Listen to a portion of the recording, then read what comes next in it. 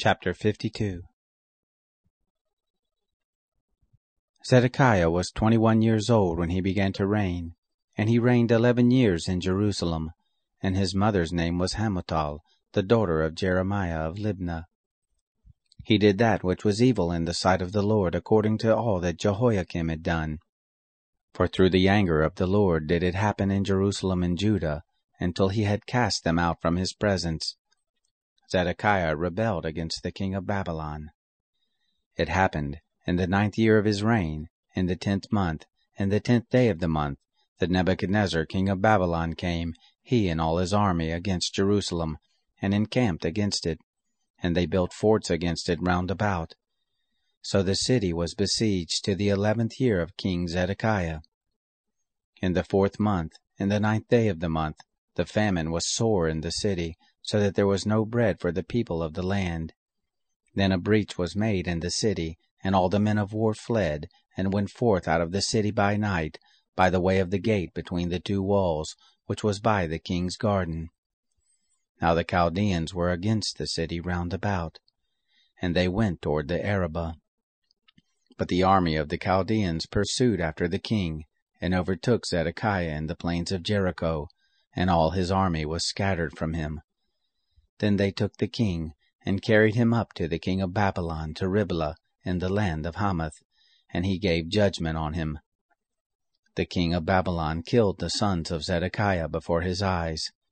He killed also all the princes of Judah in Riblah. He put out the eyes of Zedekiah, and the king of Babylon bound him in fetters, and carried him to Babylon, and put him in prison until the day of his death. Now in the 5th month, in the 10th day of the month, which was the 19th year of King Nebuchadnezzar, king of Babylon, came Nebuzaradan, the captain of the guard, who stood before the king of Babylon, into Jerusalem. And he burned the house of the Lord, and the king's house, and all the houses of Jerusalem, even every great house he burned with fire. All the army of the Chaldeans who were with the captain of the guard broke down all the walls of Jerusalem round about. Then Nebuzaradan, the captain of the guard, carried away captive of the poorest of the people, and the residue of the people who were left in the city, and those who fell away, who fell to the king of Babylon, and the residue of the multitude. But Nebuzaradan, the captain of the guard, left of the poorest of the land to be vineyard keepers and farmers. The pillars of brass that were in the house of the Lord, and the bases, and the brazen sea that were in the house of the Lord, did the Chaldeans break in pieces, and carried all the brass of them to Babylon. The pots also, and the shovels, and the snuffers, and the basins, and the spoons, and all the vessels of brass with which they ministered they took away.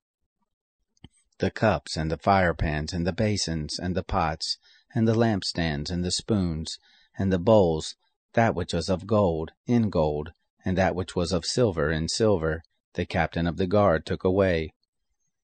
The 2 pillars, the 1 sea, and the 12 brazen bulls that were under the bases, which King Solomon had made for the house of the Lord, the brass of all these vessels was without weight.